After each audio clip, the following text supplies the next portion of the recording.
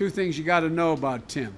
One is he has more experience in every branch of government than anybody's ever stepped into this job as vice president. And two, Hillary is going to really need him, not because she's not the smartest person to seek that office, she is, but because the plate is so full. If you notice with Barack, everything's dropped on his desk except locust. You have to, no, I really mean it these days, you got to have confidence in the woman or man who's your vice president and say, here, take this responsibility and do it, and you don't have to check with me. I get overwhelming credit that I don't deserve for being a vice president with a lot of authority. I only have authority because the president said I have authority. All the power of a vice president is reflected. It all comes from the president.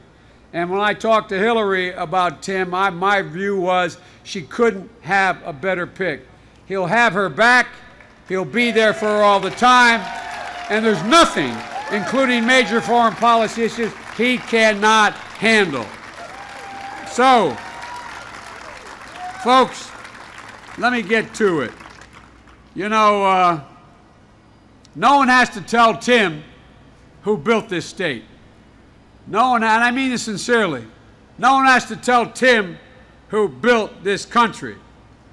No one has to educate him to why non-union workers have a decent wage, why non-union workers are not discriminated against, why non-union workers have safe working places.